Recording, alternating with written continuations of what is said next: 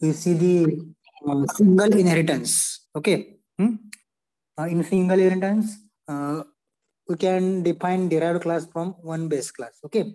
Only one base class and one derived class are present in single inheritance. Okay. Today we see the practical example regarding the single inheritance. Okay. त्यामध्ये आपला first programme बघायचा right C program C plus plus programme to define a class. Before that, all of you can solve the last example whatever I given to during the practical. 3 programme दिलते बघा तुम्हाला by using case statement. केले का? Fibonacci series आणि दुसरा कोणता दिलता? Have you solved this all of you? Yes sir. कोणत्या डिव्हिजनला दिलता मी? ए का बी ला का both division? B. Okay. Okay, आज आपल्याला बघायचं ते पण प्रोग्राम आपण बघणार आहोत. ज्याचं पण आउटपुट आपण तुम्हाला दाखवतो. ते करून बघूयात आपण. त्याच्यामध्ये फिबोनाची सिरीज मध्ये /t ऑपरेटर त्यांनी यूज केलंय. टॅब्युलर फॉर्म साठी किंवा त्याच्या रो मध्ये चेंज करण्यासाठी त्यांनी /t ऑपरेटर यूज केलाय. ते मी तुम्हाला सांगणार आहे नंतर. त्याच्यामध्ये आपल्याला पहिला प्रोग्राम बघायचा right A C plus plus programme to define a class employee having data members, employee number, employee name and employee designation. Derived class salary from employee having data members, basic, HRA, gross salary. Accept and display data for one employee by using single. They have given to one base class. Which base class? Employee. ते employee पासून आपल्याला salary हा derived class define करायचा. आणि त्याच्यामध्ये data members कोणकोणते? Base class मध्ये दिलेला आहे data member, employee number, employee name आणि एम्प्लॉई डेजिग्नेशन. आणि त्याच्यापासून आपल्याला डिराइव्ड क्लास डिफाइन करायचा. त्याच्यामध्ये आपल्याला काय सांगायचं? बेसिक सॅलरी, नंतर house rent allowance, HRA, gross salary, आणि ते आपल्याला एका एम्प्लॉई साठी डिस्प्ले करायचं by using single inheritance. Okay. समजलं काय करायचं तुम्हाला सगळ्यांना? Yes, have got this? Yes sir. One base class, they are given to one base class employee. Now we need to define one derived class from base class. Okay. आता अजून एक point आहे याच्यामध्ये ambiguity. ambiguity असते. ambiguity येते म्हणजे काय होतं? तर समजा बेस क्लास आणि डिराइव्ड क्लास ह्यामधले जर मेंबर सेम असतील, सेम फंक्शन, तर तुम्हाला एखादं बेस क्लास त्यानंतर तुम्हाला एखादं बेस क्लासचं फंक्शन तुम्हाला कॉल करायचं असेल तर तुम्हाला ते कॉल करता येत नाही. त्यासाठी तुम्हाला स्कोप रिझोल्युशन ऑपरेटर यूज करला. ते ambiguity रिमूव्ह करण्यासाठी किंवा रिझॉल्व्ह करण्यासाठी स्कोप रिझोल्युशन ऑपरेटर यूज करला. त्याचंही एक्झाम्पल आपण घेऊ. आता ambiguity काय असते? तुम्ही बेस क्लास डिफाइन केला, दुसरा डिराइव्ड क्लास त्यापासून डिफाइन केला, आणि तुम्हाला काय करायचं आहे? समजा डिराइव्ड क्लासच्या स्कोप मधून तुम्हाला बेस क्लासचे जर फंक्शन कॉल करायचे असतील, मग फंक्शन कॉल करता येत नाही जेव्हा ambiguity येते तेव्हा. मग त्यासाठी तुम्हाला काय करावं लागेल? स्कोप रिझोल्युशन ऑपरेटर यूज करायला.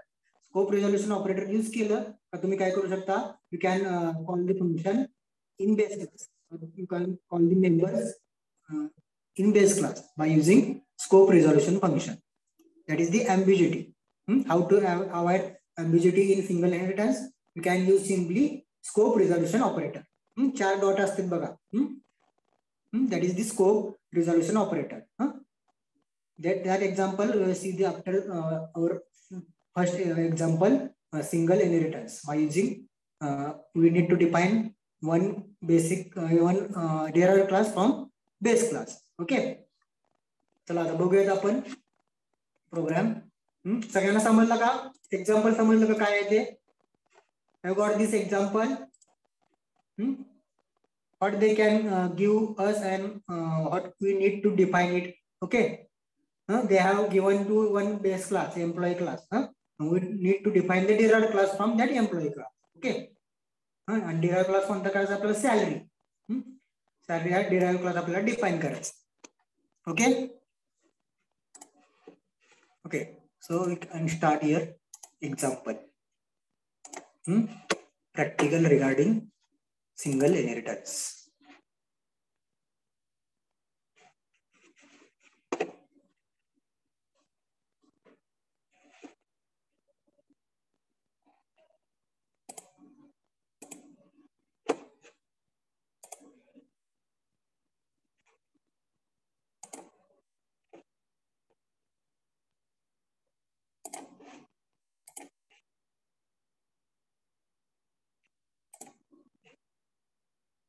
Wait.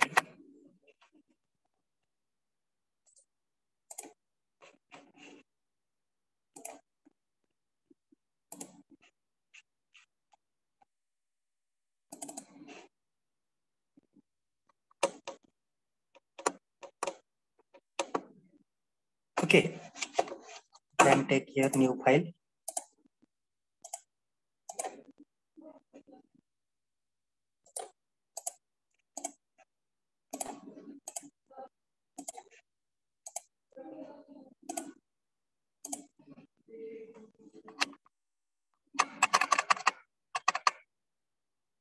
Inheritance. Inheritance 1 करतो म्हणजे आपल्याला single inheritance example. Okay. Inheritance हे झालं ते असू द्या. इनहेरिटन्स आपण एक्झाम्पल डॉट सीपीपी. ओके. चालू करूया. आपल्याला काय केलं, बेस क्लास दिलाय. त्यापासून आपल्याला काय करायचं, एक डिराइव्हड क्लास डिफाइन करायचा आणि जे काही तुम्हाला क्लास मेंबर दिले, कोण सांगू शकेल का मला प्रोग्राम कसा करायचा? Already in Java inheritance. Yes, can anyone try to give some idea? Yes. Create class employee. Okay. Then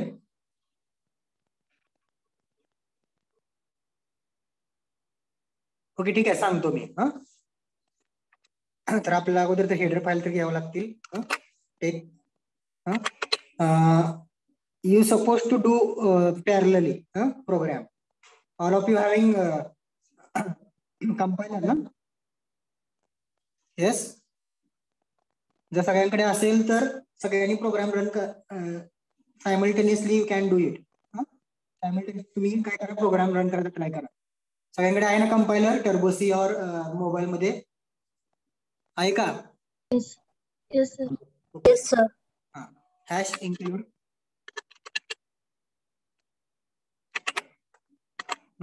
other header file can take here.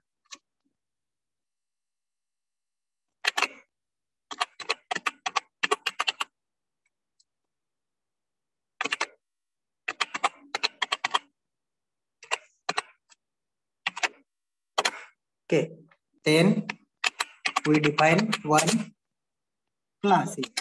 Class employee. They have given one base class. Okay, class employee आपण define केला. नंतर we need to take scope of that, or we need to define that scope. Scope का define करायला लागेल म्हणजे काय करायला लागेल, त्यांनी काय काय दिले तुम्हाला, क्लास मेंबर्स, कोणकोणते क्लास मेंबर दिले, employee number, employee number, employee name and employee designation. Then we can use the variable or integer data type. ते काय एम्प्लॉई नंबर वगैरे दिलेत म्हणजे ते काय दिले, व्हेरिएबल दिले. मला काय करायला लागेल, ते डिक्लेअर करायला लागतील. Okay.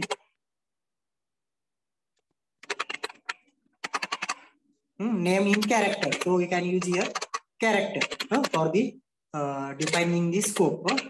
Employee name, define the employee name scope, we can use here character.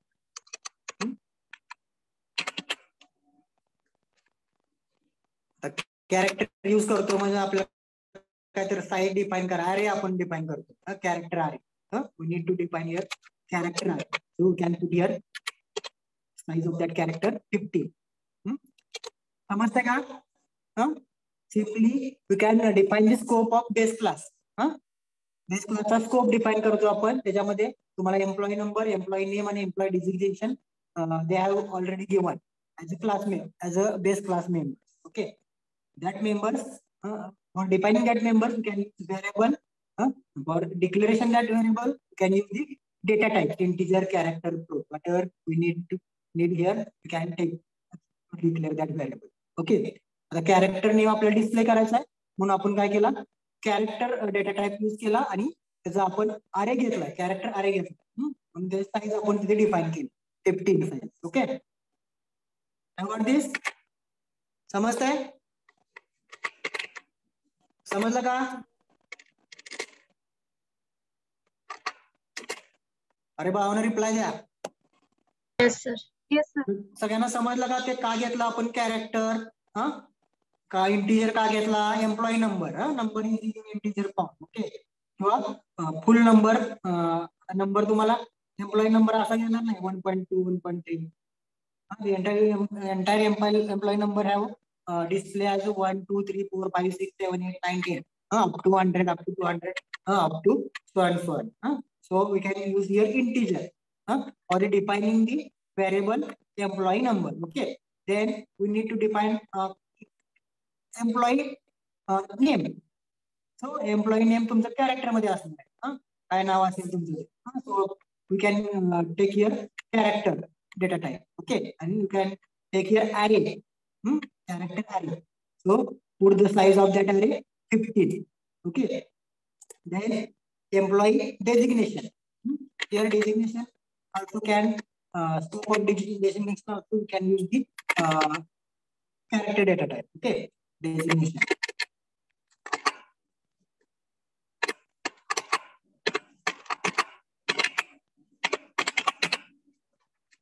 Hmm? 20.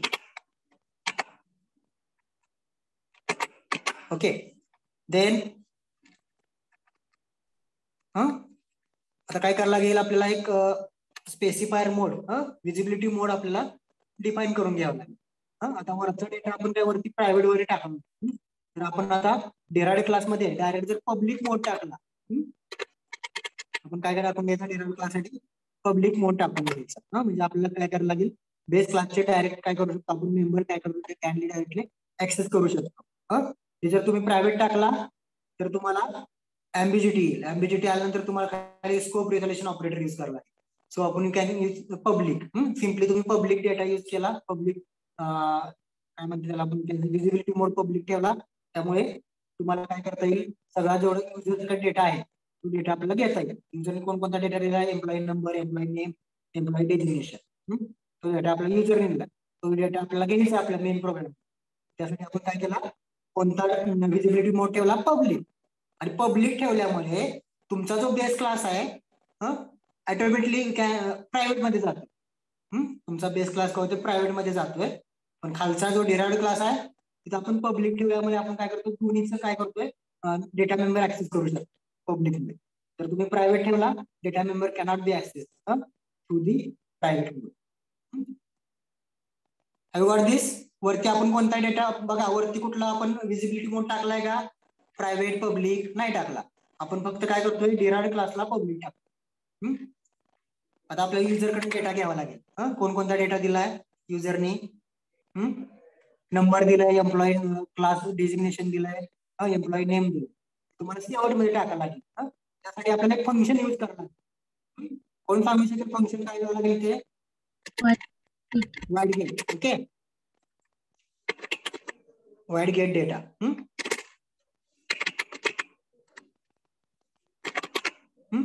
Okay, त्यानंतर आपल्याला आता युजरकडून आपण डेटा घेतला, युजरकडून डेटा घेतल्यानंतर आपल्याला काय होणार आहे, डेटा आपल्याला डिस्प्ले करायला लागेल, कुठे सी आउट मध्ये टाकायला लागेल.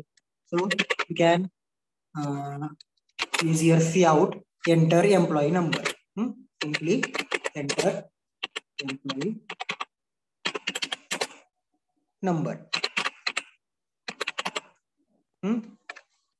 Enter employee number. लास्टला तुम्ही काय यूज शकता, न्यू लाईन साठी एंडेल फंक्शन यूज करू शकता, एंडेल.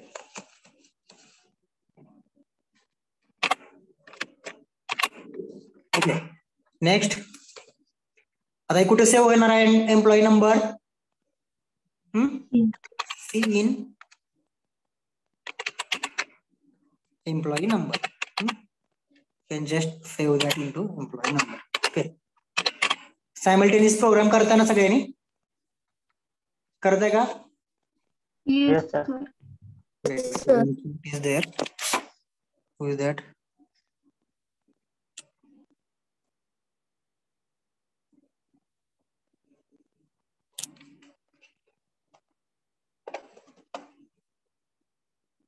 Who will give message on chat?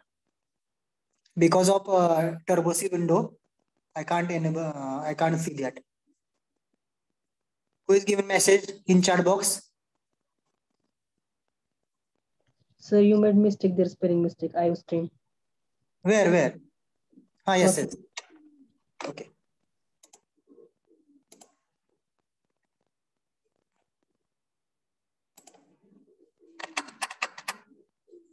STREAM. Okay. Okay, employee name, number. Yes. Then number घेतला आपण.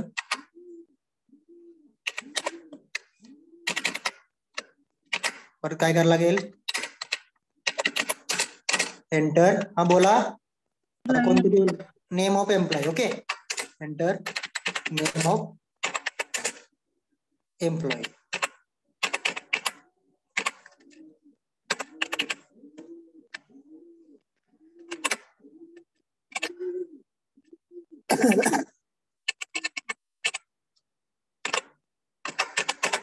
Next, scene.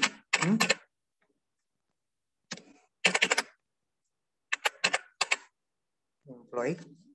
It's closed. Next, save, see out.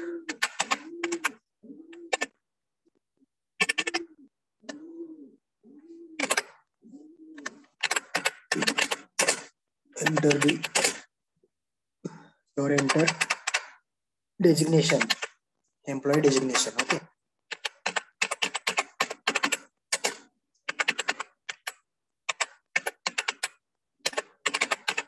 Employee designation.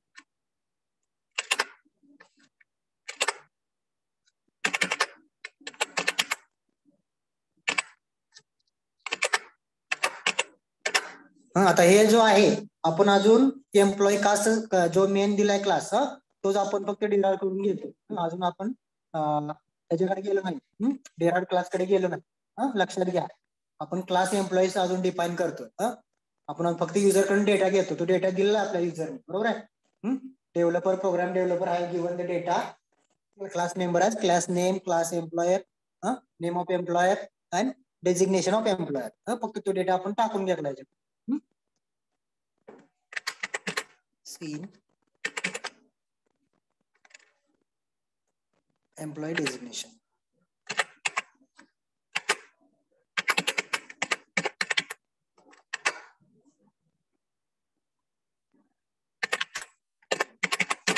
Okay. Next. आता आपला हा user data घेतला आपण तो पार्ट आपण कम्प्लीट करू देतो. तुम्ही स्कोप डिफाईन केला कशाचा? बेस क्लासचा स्कोप डिफाईन केला इथं आपण. यू नीड टू हियर और we define here scope of main class और बेस क्लास. आता आपला डिस्प्ले करायचा data. You can use here function वाईट display for displaying the data. Step लक्षात ठेवा. स्टेप काय केलं आपण? सुरुवातीला डेटा घेतला. डेटा डिक्लेअर डिफाईन केला. नंतर त्याचा स्कोप क्लोज केला. युजर कडून डेटा घेतला. घेतलेला युजरचा डेटा आपल्याला डिस्प्ले करायचा. For that display you can use the Y display data function. Okay. Then काय करायला लागेल आपल्याला? सी आउट यूज करायला लागेल. Okay. C out data display करायचा आपल्याला.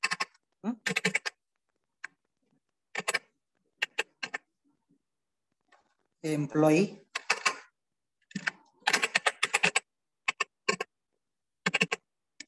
नंबर. जे वर आपण घेतलंय. एम्प्लॉई नंबर घेतलाय, डेजिग्नेशन घेतलंय. Employee number.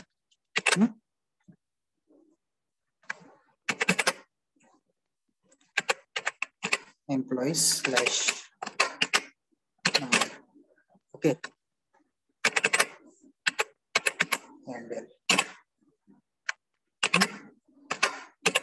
आता आपण एम्प्लॉई नंबर डिस्प्ले केला. आता काय करायला लागेल, नेम ऑफ एम्प्लॉई. काय करायला लागेल, same name of employee display करायला लागेल. C out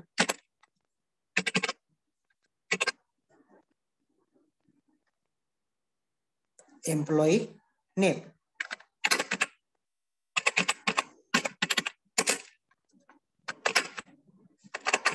employee name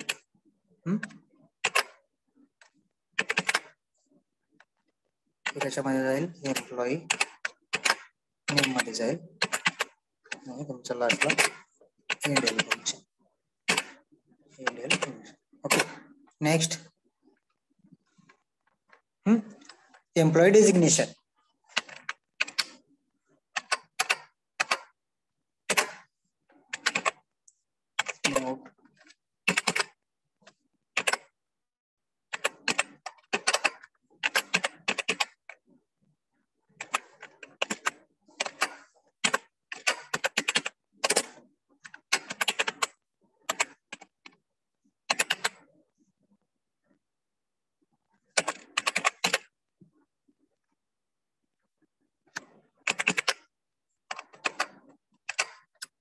Where is Magar and Pranali? आहेत का? Yes, sir. How many people are joined today's lecture? See there. किती झालेत बघा बरं जरा. 1 1 2 only 1 1 2 112 sir. Participants. 110. त्यातले माझेच 2 अकाउंट म्हणजे 110. मग आपली ट्रेन किती क्लासची? 140 अराउंड अप टू 145.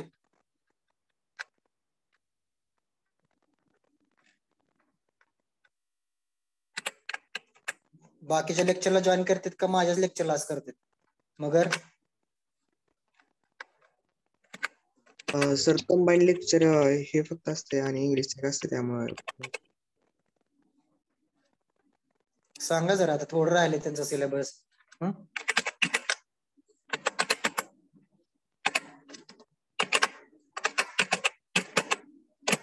ओके. आता इथं आपण काय करूया, डिस्प्ले फंक्शन क्लोज करूयात. आणि तुमचा मेन प्रोग्राम पण आता इथं क्लोज झाला. सगळे आपण मेन प्रोग्राम का क्लोज करतो इथं, तर पूर्ण डेटा घेतला आपण. बेस क्लासचा पूर्ण सगळा डेटा आपण काय केला, डिफाईन करून घेतला. So we can hear close the all programme. आता आपल्याला काय करायचं आहे, डिराइव्हड क्लास डिफाईन करायचा. कोणता डिराइव्हड क्लास डिफाईन करायचा आहे? सॅलरीचा. Okay. What is the syntax for defining the derived class from base class? Yes, can anyone?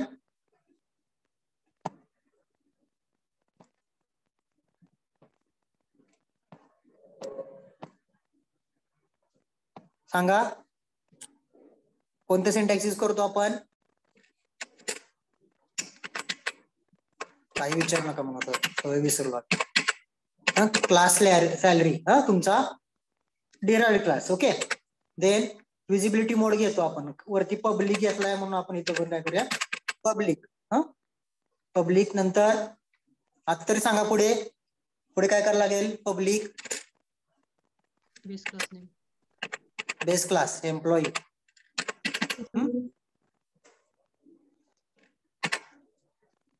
समजतंय का? आपण आता इथे काय करतोय, एक डिराइव्हड क्लास डिफाईन करतो. आता हे सुरुवातीला जे आपण घेतलं पूर्ण सगळं ते R given to the main base class. सगळं बेस क्लास मधले कॅरेक्टर जे काही मेंबर दिले ते डिफाईन करून घेतले बाय युझिंग सम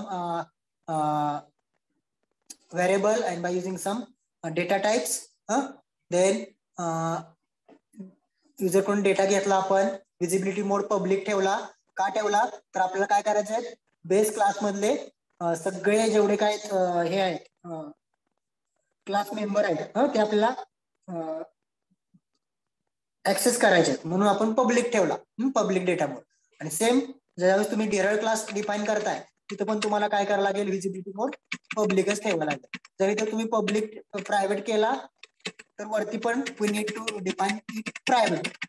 इथं पण तुम्हाला प्रायव्हेट ठेवावं लागेल. आपण सुरुवातीला सिंपल पब्लिक विजिबिलिटी मोड करून ठेवूया.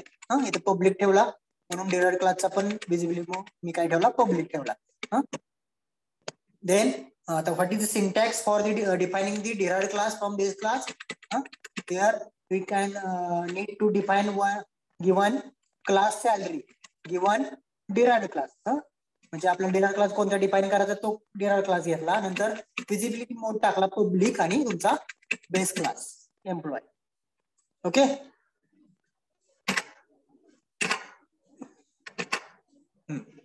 आता सांगा मला काय करायला लागेल,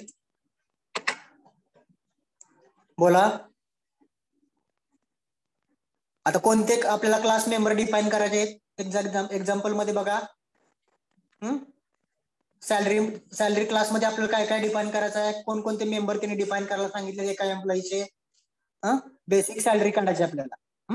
नंतर HRA काढायचा आहे. HRA म्हणजे house rent allowance and DA, काय डिनर अलाउन्स काय असेल ते तुमचा तो काढायचा, आणि ग्रॉस सॅलरी एवढं आपल्याला डिफाइन करायचं आहे. मग आपल्याला काय करायला लागेल, ते डिफाइन करून घ्यावं लागेल. Okay.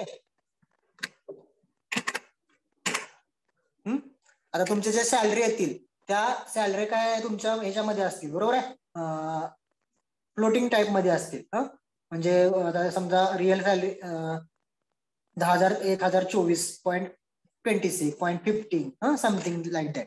So you can use your floating data type. Okay. Float काय काय आपल्याला बेसिक सॅलरी डिफाइन करायचे, नंतर HRA नंतर DA नंतर ग्रॉस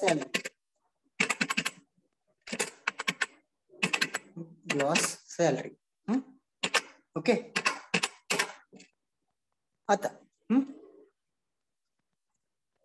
आता इथे बघा, त्या क्लासचा मी इथे विजिबिलिटी म्हणून पब्लिक ठेवला. वरती पण ज्यावेळेस आपण डेटा ह्याचा बेस क्लासचा डेटा घेतलेला युजर करून, त्या डेटा घेण्यासाठी आपण काय केलं बघा, तिथं विजिबिलिटी मोड ठेवलेला, विजिबिलिटी मोड किंवा ऍक्सेस स्पेसिफायर पब्लिक ठेवलेला, बरोबर आहे. आता इथं पण आपल्याला काय करायला लागेल, स्पेसिफायर डिफाइन करायला लागेल for the getting the data from derived class. So here can use the public visibility mode. समजते का सगळ्यांना? मगर yes sir. All student present कमी आहे कारण की स्कॉलरशिप फॉर्म भरायला गेलेत मला कॉलेजवर. बरं, ठीक आहे. आता बघा, वरच्या ज्यावेळेस आपण बेस क्लास डिराइव्ह केलता किंवा डिफाईन केलता किंवा डिक्लेअर केलता, त्यावेळेस आपण स्कोप फाईन केला. स्कोप फाईन केला म्हणजे जेवढे काही डेटा मेंबर आहेत ते ऍक्सेस केले, आणि नंतर खाली गेट डेटा फंक्शन यूज केलं, वाईड गेट डेटा युजर कडून डेटा घेण्यासाठी. आता आपल्याला ऑलरेडी युजरने काय केलंय, वरती डेटा आपण काय करतोय, बेस क्लास पासून डिराइव्ड क्लास डिफाईन करतोय. मग आता आपल्याला काय करायला लागेल, डेटा जो दिलाय तो शो करायला लागेल डिराइव्ड फंक्शन मध्ये. का लक्षात येते का तुम्हाला, एक बेस क्लास दिलाय एम्प्लॉई, आणि त्या एम्प्लॉई मध्ये काहीतरी मेंबर दिले, नंतर आपल्याला काय सांगितलंय, एक डिराइव्ड क्लास डिफाईन करायला सांगितलं. पण डिराइव्ड क्लास मध्ये आपण आता गेट डेटा नाही यूज करायचा, शो डेटा यूज करायचा. कोणतं फंक्शन यूज करायचं, वाईड शो डेटा. का तर ऑलरेडी आपण बेस क्लास मध्ये ते फंक्शन डिफाईन केलेत ना, what ever function user can give, we can already define in base class. So here we can use the wide show data. Function कोणतं use करणार आहे, वाईड शो डेटा. जर वरती आपण घेतले नसते डेटा तर इथं आपण डायरेक्ट फंक्शन कोणतं यूज करू शकतो, गेट डेटा यूज करायचं, वाईड शो डेटा. पण नॉर्मली आपण शो डेटा यूज करतो ह्याच्यामध्ये डिराइव्ड क्लासमध्ये, कारण आपण बेस क्लास पासून डिराइव्ड क्लास डिफाईन करतो. आणि ऑलरेडी ज्यावेळेस आपण बेस क्लास डिफाईन केला, डिराइव्ड केला, त्या ठिकाणी आपण काय केलंय, गेट डेटा हे फंक्शन यूज केलं. आता बघा, आपण वरती फंक्शन घेतलंय, फंक्शन डिक्लेरेशन केलंय, किंवा what ever function wide show data show केला. तर आता आपल्याला काय करायला लागणार आहे, ज्याच्या त्या फंक्शनला जावं लागेल. कुठल्या फंक्शनला? तुम्ही जे वरती जे टाकले function HRA DA gross salary तिथे जाऊन तुम्हाला एंटर करायला लागेल. मग तुम्ही आता एंटर करण्यासाठी तुम्ही काय यूज करू शकता? काय यूज करायला लागणार तुम्हाला? त्या अगोदर हे आपण करूया. तुम्हाला त्या फंक्शनला जायचं आहे HRA पज बेसिक इथे जे आपण हे केलंय वाईड शो डेटा शो केला कोणता? Basic salary HRA DA gross salary त्या फंक्शनला तुम्हाला जायचं आहे. मग त्यासाठी तुम्हाला काय करायला लागेल? C out. बघा लक्षात येते का? सी आउट त्या फंक्शनला जाऊन तिथला आपण सॅलरी एंटर करतो. Enter basic salary. बघा समजतं का तुम्हाला? सॅलरी आपण डिफाईन केली वरती फ्लोटिंग व्हॅल्यू मध्ये ते फंक्शन आहे. मग त्या फंक्शनला जाऊन आपल्याला डेटा शो करायला लागेल. म्हणून आपण त्या फंक्शनला गेलो. Enter basic salary.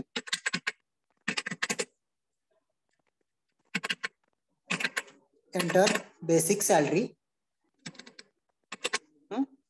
Here we can use the inheritance operator. Okay. Close. Simply use enter. हे कुठे स्टोअर करायचं आपल्या सीन? कुठे स्टोअर होईल हे सांगा? कोणत्या व्हेरिएबलला स्टोअर होईल व्हॅल्यू? बेसिक मध्ये. बेसिक.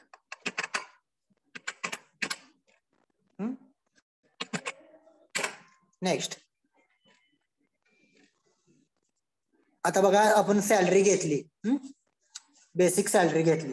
आता आपल्याला त्या बेसिक सॅलरी ऑलरेडी आपण हे केलंय बरोबर आहे.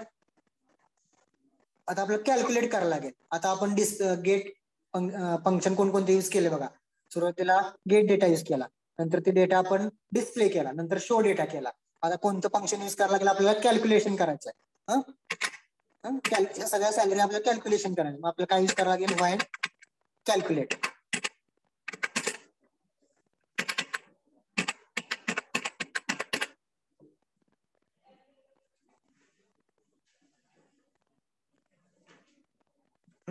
Wide calculate.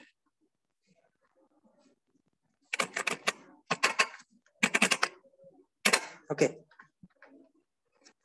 मग आता कॅल्क्युलेशन मध्ये आपण तुम्ही यूज करू शकता. नॉर्मली आपण अलाउन्स काढतो 0.745 इंटू बेसिक सॅलरी. तुमची काय बेसिक सॅलरी आपण घेतली त्यानुसार तुमचा DA काढतो. आता फक्त आपण बेसिक सॅलरी का घेतली? Yes can anyone? का बेसिक सॅलरी घेतली? आपल्याला DA आणि हे जे व्हॅल्यू दिले का त्यांनी HRA ते आपल्याला काढायचे. म्हणून आपण वाईड कॅल्क्युलेट फंक्शन यूज केलं. फक्त आपल्याला बेसिक सॅलरी दिल्या. त्या बेसिक सॅलरीवरून आपण हे बाकीच्या सॅलरी काढतोय. HRA DA gross salary. So we can take here only basic salary. फक्त बेसिक सॅलरी आपण घेतली. कुठे जाऊन? पहिल्यांदा जे आपण हे केलं त्या फंक्शनला जाऊन गेट डेटाच्या फंक्शनला जाऊन फक्त बेसिक सॅलरी एंटर करून घेतली. त्या बेसिक सॅलरीवरून आपण काय करतोय? DA HRA फाइंड करतोय. समजतंय का? वाईड कॅल्क्युलेट काय यूज केलं आपण? Yes please give me reply. Yes sir. त्या बेसिक सॅलरीवरून आपण HRA DA gross salary find करतोय. HRA साठी मग आपण फॉर्म्युला यूज करू 0.30. आता तुम्ही इथे व्हॅल्यू काही घेऊ शकता. No issue. 0.30 into basic. फक्त बेसिक सॅलरी आपण काढली. आता ग्रॉस सॅलरी. ग्रॉस सॅलरी म्हणजे काय? सगळ्यांची बेरीज आहे.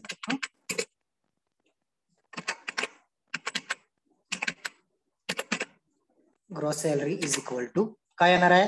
बेसिक ऑलरेडी आपण काय काढलेली आहे plus HRA plus DA. Okay. आता आपण कॅल्क्युलेट केली. आता ते आपल्याला डिस्प्ले करायला लागेल. Then you can use here wide display function आहे. आता वाईड डिस्प्ले ऑलरेडी आपण वरती यूज केलंय. So you can use here only wide display. Display function आपण वरती यूज केलं. So they can call directly Y display. Okay, आता बघा डिस्प्ले करायचे आपल्याला सी आउट. काय काय डिस्प्ले करायचं आपल्याला? Basic salary, DA, HRA, gross salary. Okay, सगळं आपल्याला डिस्प्ले करायचं.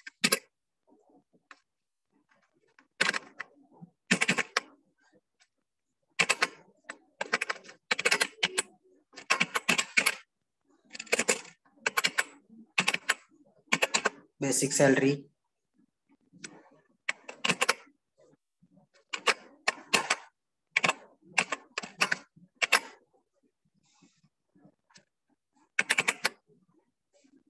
त्याच्यामध्ये डिस्प्ले होईल basic.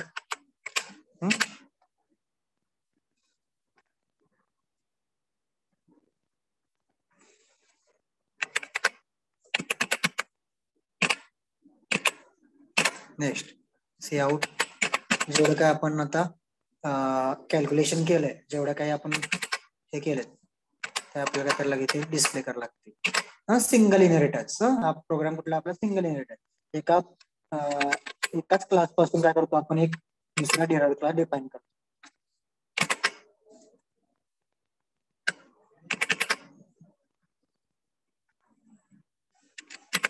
DA and L. Next, see out.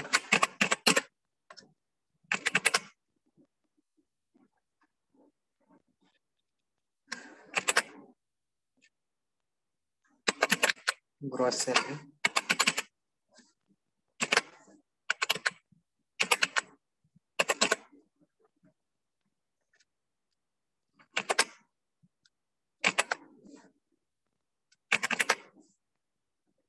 Gross. Gross salary.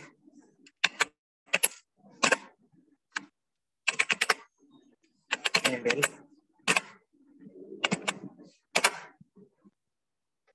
Okay.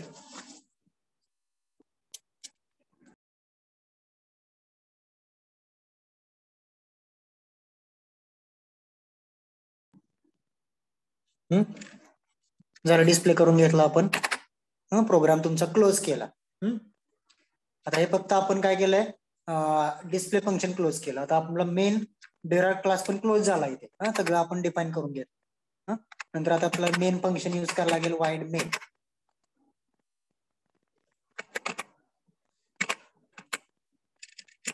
Wide main function मध्ये आलो आपण.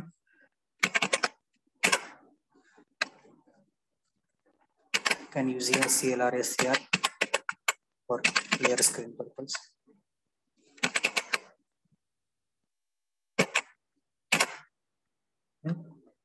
आता इथे आपल्याला बेस क्लास ऍक्सेस करायचा आहे.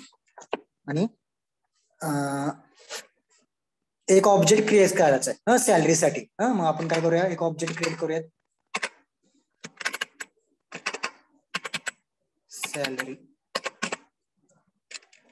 Salary yes. ऑब्जेक्ट क्रिएट केला. बरोबर आहे. जसं आपण ऍनिमलच्या ह्याच्यामध्ये आपण काय केलं? तर डॉग साठी एक डी डॉट किंवा डी एक एक्झाम्पल बघितलं होतं लास्ट टाइम आपण. त्या एक्झाम्पल मध्ये आपण एक ऍनिमल पासून डॉग हा आपण काय करतो? डिराइव्हड क्लास डिफाइन करत होतो. त्यावेळेस आपण एक त्यासाठी डी म्हणून काय केलं? ऑब्जेक्ट क्रिएट केला for the derived class. So here we can define or we can here take one object for this derived class salary. Yes. Okay. आता yes dot आता इथे डॉट ऑपरेटर आपण यूज करतोय. Gate data जेवढे काय आपण function घेतले ते फंक्शन आपण इथे कॉल करतोय. कुठला? गेट डेटा घेतलेलं फंक्शन. ओके, समजते का? जेवढे आपण आता फंक्शन घेतलेले तेवढे सगळे आपण इथे काय करतोय? कॉल करतोय. Gate data basic class access करण्यासाठी. बेस क्लास गेट डेटा आपण बेस क्लास साठी घेतला. नंतर yes dot display.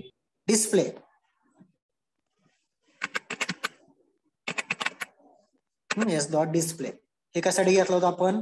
Function display करण्यासाठी. ओके, कुठला व्हॅल्यू कुठे घेतला होता आपण? डिराइव्हड क्लासमध्ये का बेस क्लासमध्ये घेतलेला सांगा.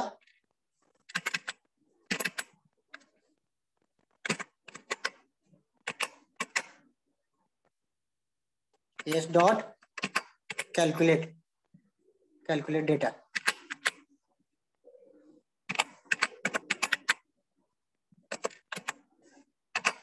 What do we say here? Calculate or only data calculate? Oh, yes, where calculate only.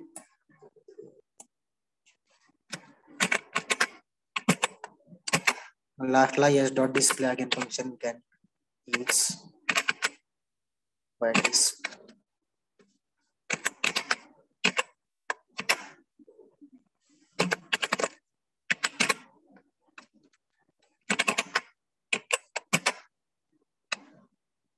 Programme close.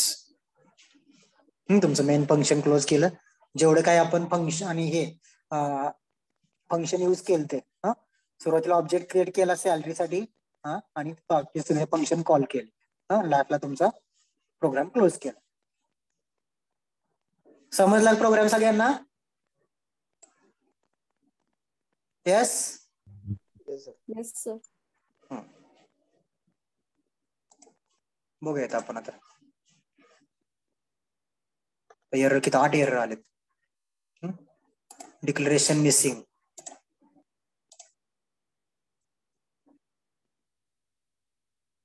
कुठे अप्लाय राहिलाय का?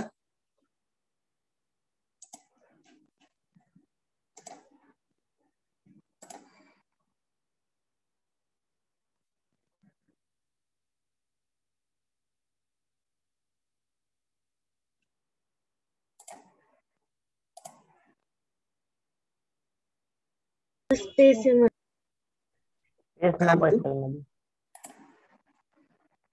गेट डेटा मध्ये स्पेस नको.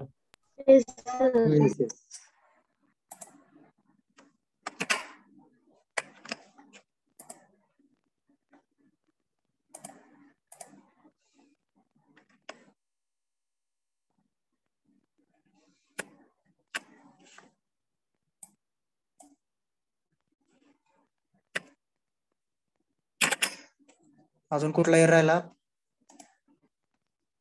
सर तिथं ग्रॉस सॅलरीच्या मध्ये पण स्पेस आहे. कुठे? हा इथे आपल्याला हे करावं लागेल.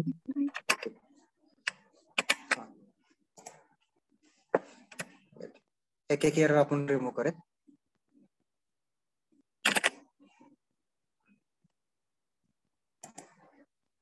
Declaration missing. Weight.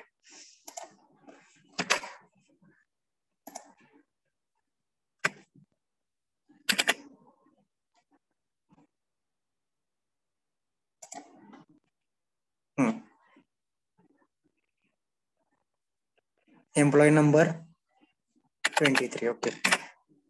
Name of employee झालं. आपलं एरर संपलेलं आहे. आता नेम ऑफ एम्प्लॉई काय ते टाका तुम्ही. काय तुमचं नाव असेल. Can put here Shivraj.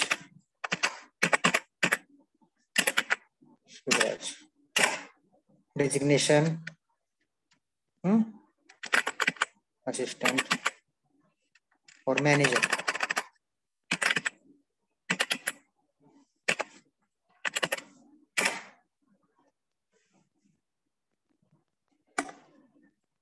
बघा employee number 23. Employee name Shivraj. Employee designation manager. Enter basic salary. आता बेसिक सॅलरी समजा तुमची काय 50,000 काय तर तुमची डीए येणार आहे 32,250 आणि तुमची ग्रॉस सॅलरी येणार आहे 1,02,250. ओके. समजला प्रोग्राम सगळ्यांना? Yes sir. सगळ्यांनी केलंय का? सर स्क्रोल डाऊन करा ना. Okay weight.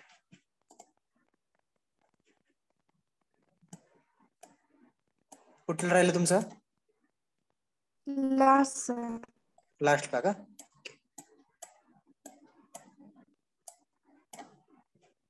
हे का? Yes sir. Okay. Now you can all of you can try to solve this. I have given one example after that for homework.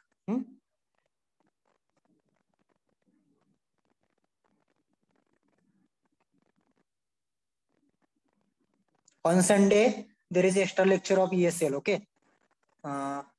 Training आहे का जावा तुमचं संडेला? No, sir. No, sir. Okay.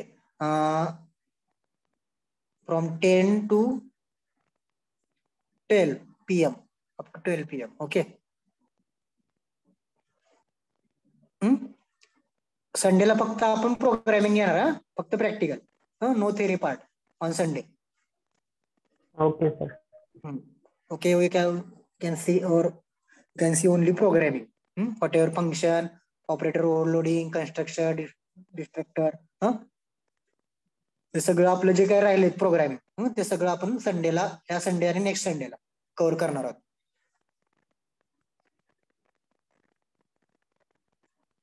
Okay, anyone have doubt regarding the single inheritance?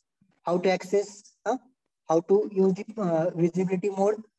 आता ambiguity असते ह्याच्यामध्ये. ambiguity म्हणजे जर तुमचे same class, same name, same designation जर असतील, दोन्ही क्लासचे मेंबर सेम असतील, तर तुम्हाला काय करता येत नाही, बेस क्लासचा जो काही मेंबर आहे ते ऍक्सेस करता येत नाही किंवा डायरेक्टली कॉल करता येत नाही. मग त्यासाठी तुम्ही काय करताय, स्कोप रिझोल्युशन ऑपरेटर यूज करताय. आता त्याचा प्रोग्राम आपण ऑन संडेला किंवा नेक्स्ट लेक्चर ज्यावेळेस भेटेल त्यावेळेस मी तुम्हाला सांगतो. From A division, all of you have got this programme? Yes. A division. Yes. Yes, sir. DSY Yes, sir. students. Yes, sir. Na DSY students. Yes, Disha. Yes, sir. Kallaskar. Yes, sir. Misa. Yes, sir. Okay. Okay, all of you have filled the scholarship form. How many of them have remaining to fill that? DSY students, have filled the scholarship form? Yes, sir. Yes, sir. Yes, sir. Okay. Fill that form before 31 Jan. Okay.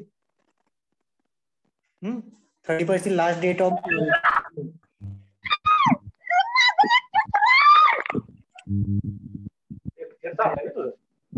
Wait. काय lecture नाही तर काय आहे, काय येडं झालंय, पुढच्या मागं हात धुवून कर बाळा. उठल्यापासून चालू आहे, कुणी घेतली आहे? गप्प आहे म्हणजे सरांना सगळं आवाज जायला लागलाय, मुरगी बिरगी म्हणजे. आणि झालंय. बाप आहे ना, कोण असला? बाप असतं कोणाचे? शांतपासून सगळं जायचं. मला बोलावे, निघून नकोच राहायला. नाही करत.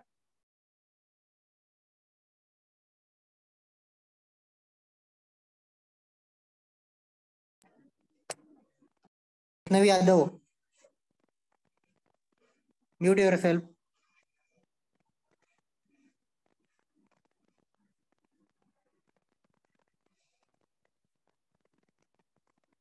Okay. Can anyone have got output? Yes, Magar, Pranali. Sir, I have typed, but output is not coming. Okay. Try to execute that.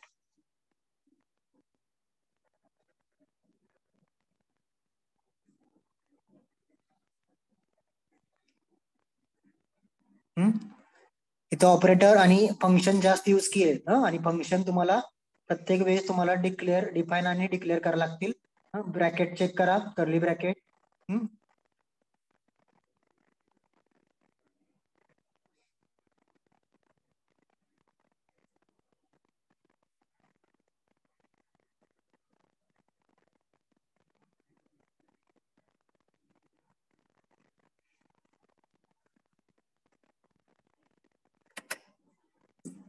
Okay, take one example for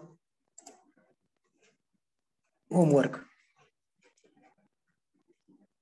Write a C++ program to define a class student having data members, roll number, name, derived class marks from student having data members, M1, M2, M3, total and percentage. Okay, accept and display data for one student. आता इथं आपल्याला बघा जो आपण programme केलाय त्या programme मध्ये आपण एकाच एम्प्लॉईचा डेटा आपण काय केला फक्त घेतलाय. तर तुम्हाला नंबर ऑफ एम्प्लॉई जर तुम्हाला हे करायला लागतील आणि जर नंबर ऑफ डेटा तुम्हाला हे करायला तर आपण मल्टिपल इनहेरिटन्स यूज करतो. मल्टिपल इनहेरिटन्स हाच प्रोग्राम आपण मल्टिपल इनहेरिटन्स मध्ये कसा इम्प्लिमेंट करायचा नेक्स्ट लेक्चरला सांगतो तुम्हाला. How to use same programme on multiple inheritance. Okay, multiple inheritance मध्ये काय करतो आपण एकाच बेस क्लास पासून number of derived class define करतो in multiple inheritance. You can see the one by one inheritance with example.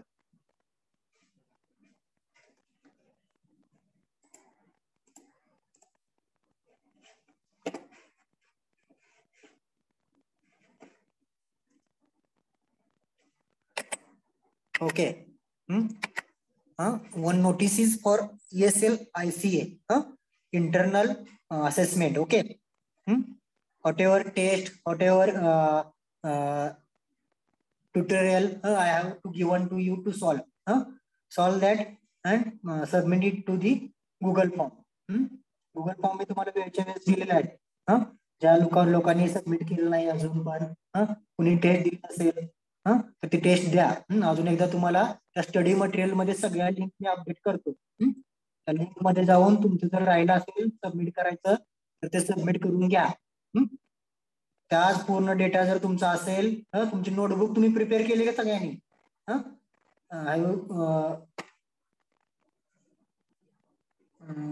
I forget that whatever I have taken the theory part during the lecture, for the understanding purpose, we need to take some points on your notebook. सगळ्यांनी notebook prepare केली का आपल्या ESL साठी?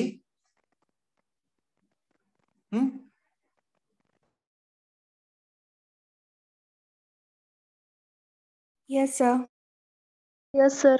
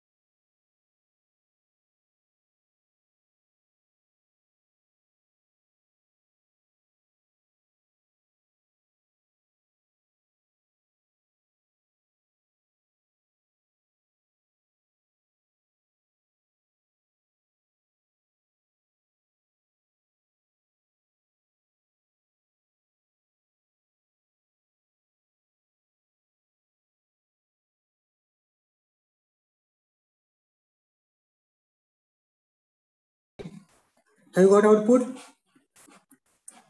Yes, sir. Okay, all of you have got output.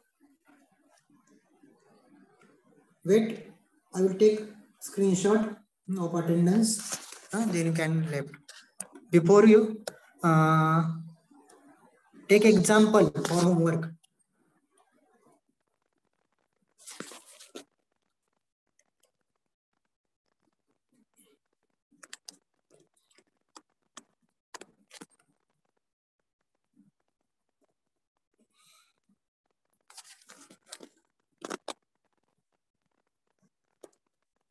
Meeting lift केलेत वाटतं बरेच लोक. Yes मगर नाही सर तेवढेच आहेत. आता 122 होते, आता 119 दाखवते. वाढले असेल सर कारण की मगाशी 112 होते.